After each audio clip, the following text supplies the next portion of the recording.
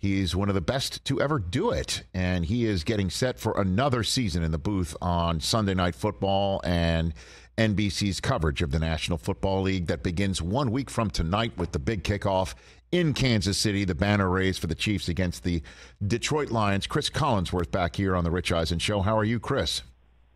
Rich Eisen, what's happening, baby? I just got to tell you that this year, out of all the years that you dogged my good friends, the Ohio State Buckeyes, at the annual induction ceremonies in Canton, Ohio, I thought this year you crushed them harder than it was legitimately funny. There was nothing they could say back, and it was game over. Game, set, and match for Rich Eisen. Thank you, sir. I greatly appreciate it. I overhand smashed it, and I love the silence and the booze at the same time. It's pretty cool. I drink the tears. I appreciate that. And it was great. I figured you were in the audience because Fred Gaudelli went in, the longtime producer of Sunday Night Football, and now Thursday night, and also now moving on from that into the Hall of Fame. And it was pretty sweet to see everybody there. It was a great night. Freddie deserves it. He's the best that's ever done it. He just is absolutely amazing. The work that he's put in over the past, 25 years plus of primetime coverage between Monday Night Football and Sunday night and ESPN days and all the days of doing all the college basketball with Dick Vitale and the College World Series. This guy, he's seen it all, but he never stopped grinding, and they absolutely got it right putting him in the Hall of Fame. That's great. Did you ever go across the middle on Mel Blount, Chris? Did that ever happen in your life, in your career? No, because I could never get to the middle. I could never get off the line of scrimmage against Mel Blount.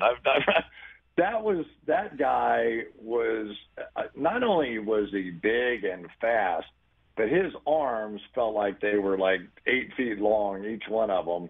And just trying to get off the ball and release down the field and try to make a play, it was tough.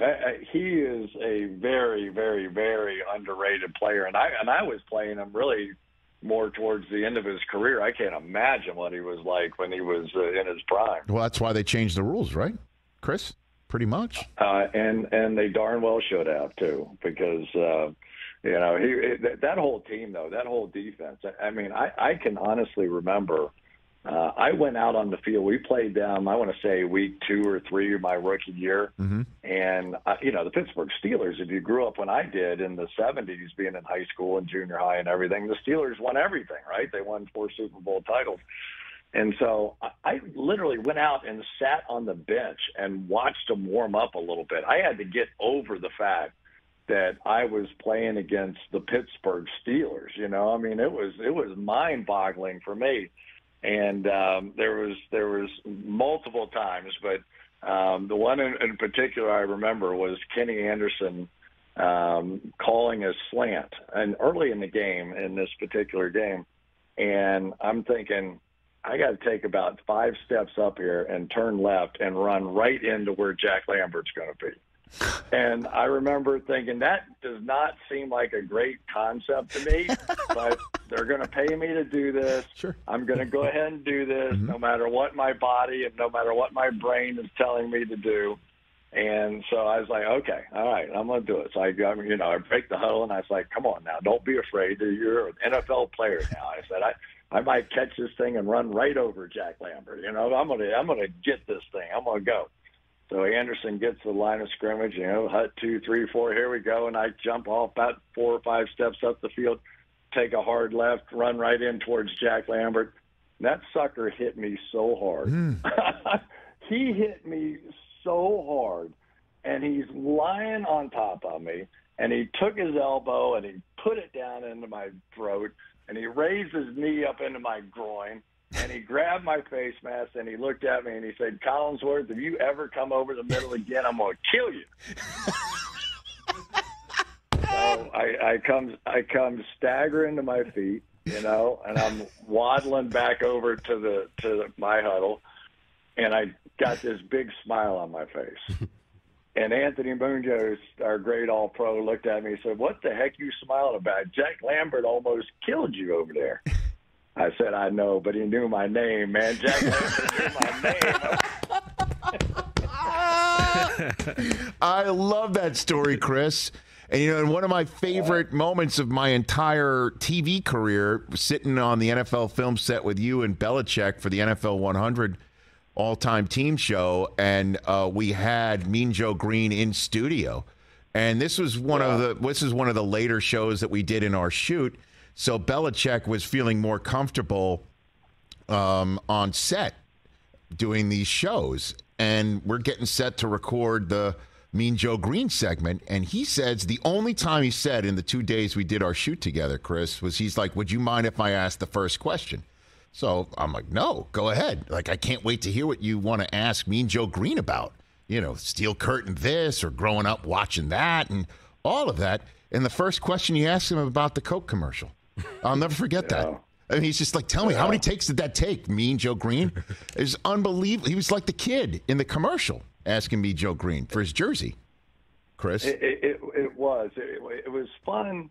Everybody has to be somebody, right? On Sunday night, I have to be somebody on your shows, on your multiple shows. You've got to be somebody. But every once in a while, somebody takes you out of character, right? Somebody takes you back to that childhood moment and thing that you can remember the most. I remember for me, I was a kid who grew up in Florida, and I loved everything Baltimore. I have no idea why. I loved the Colts. I loved Johnny Unitas and Mackey and Tom Matty and all those things. But I also loved the Orioles. So that was my city. That was my team. I'm probably the only kid that ever left Florida, made his parents take him on vacation to Baltimore, Maryland. And that's where we went. And I go up there, and I saw a couple of Orioles games and just loved it. Well, many, many years later, I was doing a radio show in Cincinnati, hosting the show here, and Boog Powell came around pitching something. I don't know what it was. I was like, oh, absolutely. Sign him up. I'll sell whatever he's got on the radio. And so he comes on, and I can remember, I mean, I've done this forever. I played in Super Bowls. I could barely talk to that man. It was like I became this 12-year-old boy again, trying to talk to the great Boog Powell. And it's funny how some people just get you like that. No doubt. Cris Collinsworth here on the Rich Eisen Show. So, well, let's jump into this playing season. What are you most looking forward to having answered from all the questions we've been asking since last year's Super Bowl the most? Yeah, I can't wait to watch the AFC this year, to be honest with you. I just don't remember a time. Maybe you have to go back to the 70s and, all those great Dolphin teams and the Steelers and the Raiders. And I mean, when it was just unbelievable. But this is as loaded as I can ever remember the AFC being. I mean, I almost have to pick out teams that I don't think have a chance to win the AFC this year. And it's a pretty small number. And even those, I would probably put the Patriots in that mix, but you got Bill Belichick coaching that team. So do they have a chance? Yeah, probably. Everybody in the North, I think, has a chance. I don't know what the Colts are going to do, but there's only a handful of teams now that you just go. I mean, even the Broncos, you go, with Sean and Russell, could they do it? Of course they could. And so, I mean, it's just one of those years, I think. And for me, I look at it like these teams are going to be so battle-tested come playoff time that the teams that win the division may not be the ones that are going on, that you're going to see some team that gets healthy at the end of the year and all of a sudden, they're coming out of the wild card and they're going to make a run. And you just wonder if the NFC is going to be like that. Now, we all get fooled, right? But, Eagles, Cowboys, 49ers, pick out who else you like. You may like the Lions. You may like the Vikings, maybe the Giants, whoever, the Seahawks, whoever it is that you think.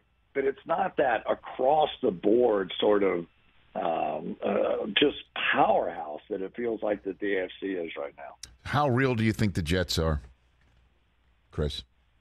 Tell me why they can't win it. I mean, I watched their defense. We did our fantasy football draft last night, and if you need fantasy help, go to pff.com. Give you all you need. Yep. But we did our fantasy draft last night, and I almost took them with the first overall pick of when we got down to picking the defenses over the 49ers, over the Steelers, but somebody took them ahead of me. I mean, they can rush the passer. They have two tremendous cornerbacks, young cornerbacks on the outside. They finished 4th or 5th in the league in defense last year. Everybody in that organization thinks they're much better than what they were a season ago.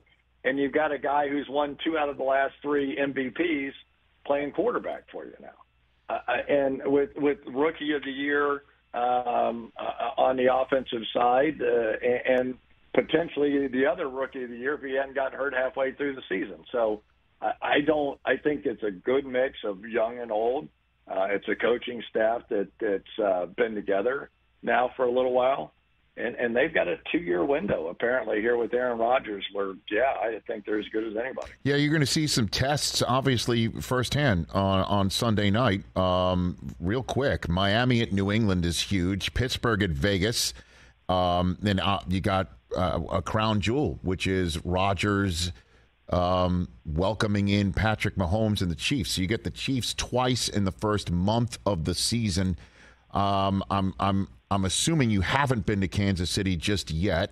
What's the weaknesses here? I mean, I look at their receiving core, and that just looks like cheese to be taken because Juju's gone and Kadarius Toney has not been he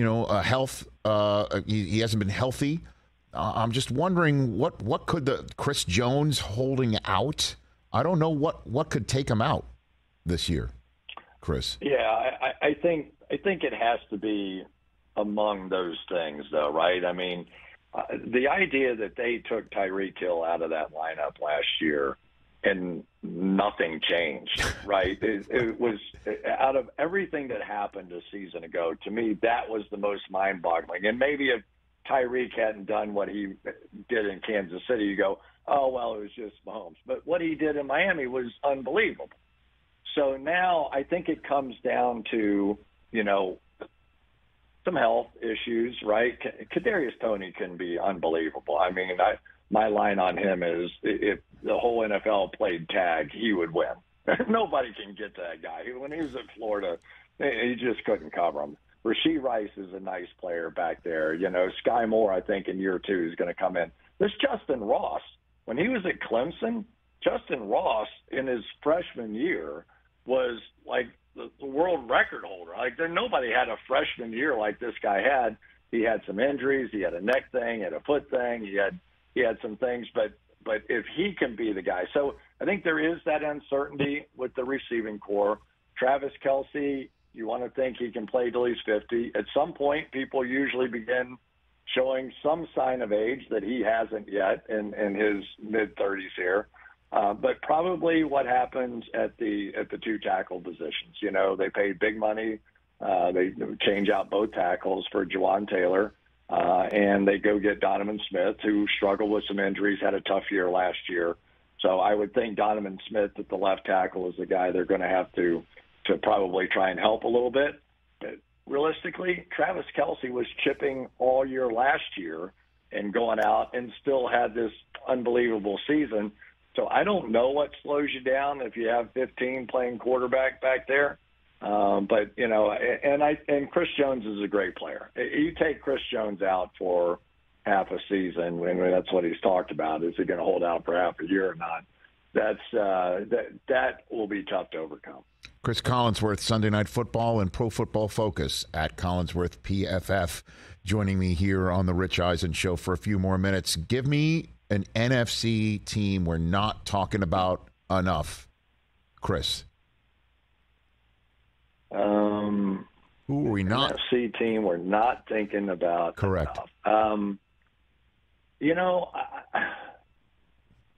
I'm going to say the Saints, because I do think that they're going to be a really good-looking team on the defensive side. I mean, I can remember watching them going against Tom Brady and exactly, what all they were able to do to him on the defense.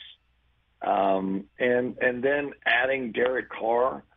And I know Derek Carr really hasn't ever won anything, but he can keep it together. I don't think that Derek is going to crack the code. He's going to know what he's doing. He's going to know how to run Pete Carmichael's offense. He's going to be able to get it done. And then the defense is going to be hopefully what it has been. So I just think in a lesser division in the NFC South, they could be that team that ended up winning 12 kind of games and getting some home playoff games in that dome and could scare the Philly, Dallas, San Francisco crowd this year. And then let's do that for the AFC, because we're all focused on the division winners from last year, and for good reason. The Jets, we just hit with Rodgers, and clearly there's somebody lurking out there that's going to pop in and maybe make the playoffs when they didn't last year. Which is that AFC team in your mind? I really feel like anybody out of the AFC North could end up there. So I'm gonna do a block grant there to myself and say that's a possibility. But I really think that we have to think in terms of what the Chargers could be. And I do this every year. I feel like it's dope every year because I do it every year. Because I just keep looking at this franchise and going, what? What is it that you don't feel good about, at least on the offensive side of this thing? And now you throw in Kellen Moore. And Kellen Moore is going to be one of the most talked about guys in the league this year. And probably half the audience has no idea who I'm talking about. He was the offensive coordinator for the Dallas Cowboys. Basically got fired. And Mike McCarthy's going to take over the play calling there. So they think that they're going to get more big plays and everything there. And then Kellen Moore, who had like top 5 offenses, number 1 offenses, the whole time basically he was there with the Dallas Cowboys, comes over and is going to take over with Justin Herbert, who has as much talent as anybody. They signed this Quentin Johnson out of TCU, who was absolutely, one of the most dynamic players there. And then can Keenan Allen stay healthy? Can Mike Williams stay healthy? Is Austin Eckler, who I would think is not going to be in a very good mood this year and wanting to prove something, as all the contract stuff went crazy for running backs this year. So I just keep looking at this thing. Rashawn Slater, Corey Linsley at center. There are some really, really good players on this offense that I think they could be dynamic. They should be dynamic, assuming Bosa and Mack are healthy and good. So 1 week from tonight, as we know, you're in the booth to kick it all off. Who do you think winds up in the Super Bowl? Chris, you see all the numbers at PFF, and you're prepared more than anybody else for this season. What do you got for me on that front? I've never done this before. It's my first time ever. Okay. And I'm taking the Cincinnati Bengals. If they can't win it, I can't tell you why, unless Joe Burrow's calf ends up being a bigger deal. If Joe Burrow makes it through the year, this is a guy who has done just phenomenal things. He beat, Patrick Mahomes 3 straight games. And the one he lost in the championship game at Kansas City, if they don't get a late push out of bounds by Osai, I think it was, yep. They probably go into overtime in that game, and we see how it goes. They add Orlando Brown at left tackle. Their skill positions, I'll match up with anybody in the league. Jamar Chase, Joe Mixon, Joe Burrow, Tyler Boyd, T. Higgins. That's really good. And they've improved on the offensive line. I think Lou Anarumo, I don't know how much time you've ever spent with him, but a very, very smart guy who's going to change up. They've got some real speed back in the secondary now. This Cam Taylor-Britt is going to be a star. Hopefully Chidobe Awuzie comes back. But, Dax Hill, Nick Scott, they're young, they're talented. DJ Reader's a hell of a player. I look at them and I go, why not? And unfortunately for them, this is probably when the window closes. You know, they're going to have to pay Joe. They're going to have to, you know, not have. But right now, they have all these guys on the roster, and this is their shot. And why not? I think they could do it. Who do they beat? You know, it's easy to say Kansas City. It's been those two teams for so long now. I'm just trying to think who else it. Who's the NFC team? Who's the NFC team that they beat in the Super Bowl then? Who do you put? I would never bet this. The Eagles are the best team.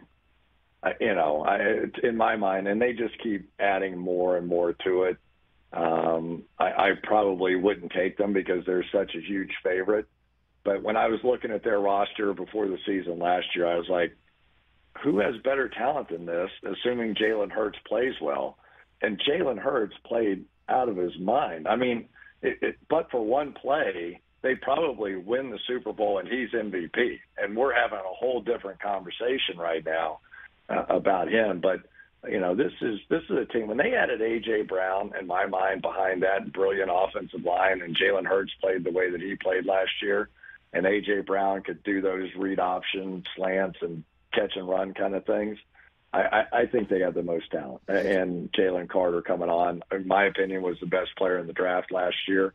They're loaded. They got their two corners back. It's a loaded football team. Well, 1 week from tonight, can't wait to watch you in the booth or listen to you in the booth kicking it all off when we'll either be talking about the Chiefs being a dynasty because we overreact, or the Lions will start getting everybody's attention.